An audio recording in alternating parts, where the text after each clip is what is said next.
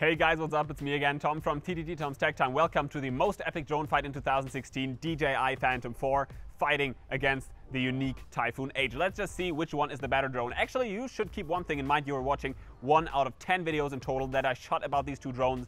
You can find the videos right there in the playlist, or you can find the entire video, a link at least pointing at it, in the video description below. And next to that, you have all product links in the video description below as well. And right now, enjoy the episode. Don't forget to leave a thumb up and don't forget to subscribe to never ever miss any upcoming episodes. Again, stay tuned, fly safe.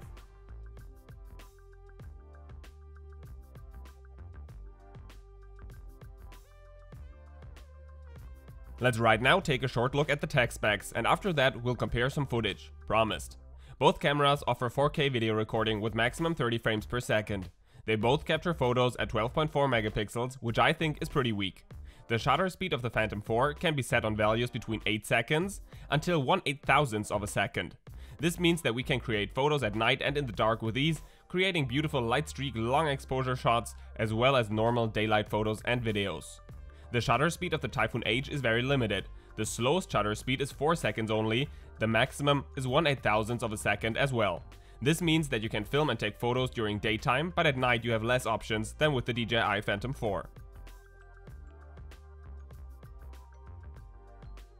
The higher the bitrate, the more information is stored within a file, the more detailed it looks like, the better its quality. Let's compare the bitrates and at the same time the color profiles of both drones. The DJI Phantom 4 offers 10 picture styles in total. 3 rather professional styles for grading and a real cine-look, as there are D-Log, D-Cine-like and none, and several useful and some not very useful other picture styles. I would stick and stay with D-Log though. Even a beginner can perfectly colorize it using a saturation and contrast tool, and it will look way better than some oversaturated footage right from the camera. All picture styles deliver 60 megabits per second, which is quite good for such a small camera.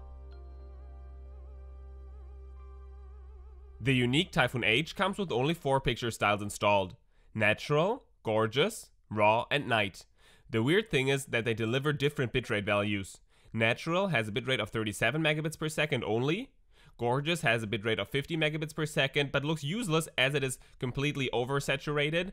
Raw sounds promising but has unfortunately nothing at all to do with a real RAW format, as it delivers the lowest bitrate of all picture styles, 24 megabits per second only. And finally, Night offers 50 megabits per second. The only picture style one can really use during normal daytime filming is Natural, meaning that you will lose many details compared to DJI's Phantom 4. There is another criteria we want to discuss: the field of view. When it comes to aerials, one could basically say the narrower the field of view, the more professional the look. The wider the field of view, the more does the image look like it was filmed with a crappy action camera only. The DJI Phantom 4 has a 20mm lens that delivers a 94 degrees field of view. Yuneec's Typhoon H has a 14mm lens that delivers a wider field of view of 115 degrees that reminds us of cheaper action cameras. As a filmmaker, I can only recommend the DJI Phantom 4 due to the narrower look, even though I think both manufacturers should add an optical zoom to get even narrower shots done at some point. But for now, the DJI Phantom 4 is ahead of the Yuneec Typhoon H. The wider field of view of the Yuneec Typhoon H has another serious disadvantage. The wider a lens, the more distortion, the more roundish and unclear do the corners look. Let's zoom into the right corner. I taped a Siemens star to the wall. Can you see how clear its lines look like on the image above, and how fuzzy they look like when being recorded with the Yuneec Typhoon H? Let's take a look at the other side. Can you see how clear the church looks like when being filmed with the DJI Phantom 4, and how fuzzy and unsharp it looks when being filmed with the Yuneec Typhoon H again? Next, we can see that the DJI Phantom 4 mainly focuses on the objects in the distance, while the stones very close to the lens are somewhat unsharp. That makes sense, as normally objects filmed with a drone are further away than 20 centimeters only. The Yuneec Typhoon H mainly focuses on the stones though. The background is somewhat unsharp. This can be a serious problem when creating aerials. Let's now take a look at some test footage. Both drones were set on auto, same conditions. I chose a more difficult terrain with differently exposed areas. The sun was still very bright while the ground was darker already. You can see the DJI Phantom 4 creates a somewhat nicely exposed image, as we can see details in both ground and air. No crushed blacks at the bottom and no crushed whites at the top. The camera of the Yuneec Typhoon H only tries to correctly set up the sky, which results in a complete dark ground, especially when the camera focuses towards the sun. To me, the footage of the Yuneec Typhoon H is useless. If I would use it on a job, they would definitely not pay me at the end, which would even be understandable. Another shot, from bright to dark and dark to bright. The Phantom 4 smoothly fades its settings, while the camera of the Yuneec Typhoon H adjusts them way too harsh. You can see the different steps of the settings. This creates completely useless footage, looks choppy and unprofessional.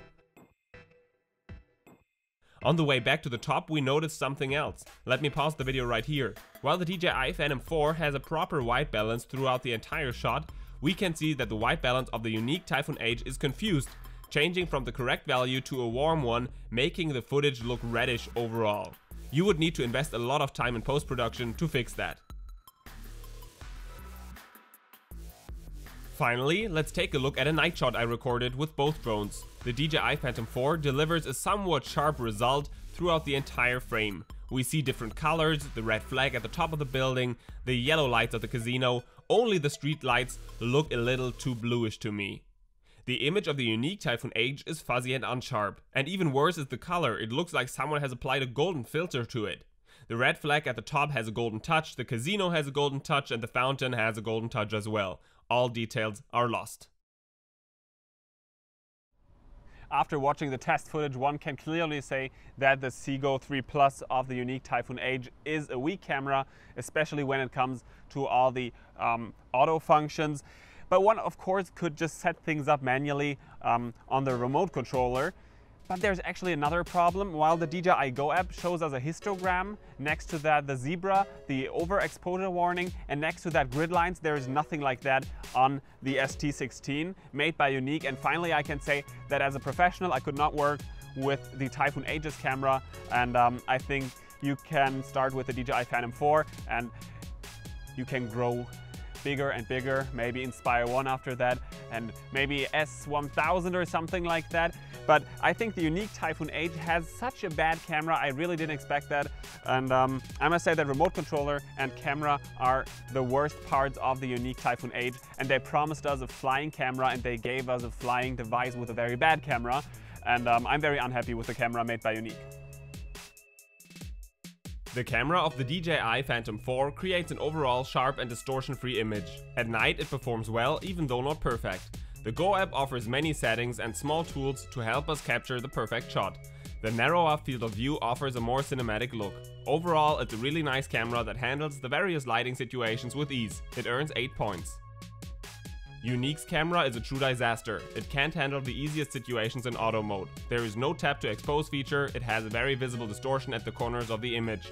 And at night it creates ugly colors and a lot of noise. It reminds us of cheap action cameras, and the app offers no tools and very limited settings only, while the bitrate can be called a bad joke. It earns 3 really gracious points. Thank you guys for watching this video. Feel free to leave a thumb up and feel free to subscribe right now to never ever miss any upcoming episodes again. If you feel like you can't resist right now and you need to purchase your copter of choice, you can find the product links right down there in the video description below. And if you still don't know which copter to buy, you should continue to watch my videos, as there are 9 leftover videos that actually compare these two drones. You can watch them right now, and I'm just gonna stop talking and we're gonna continue next video.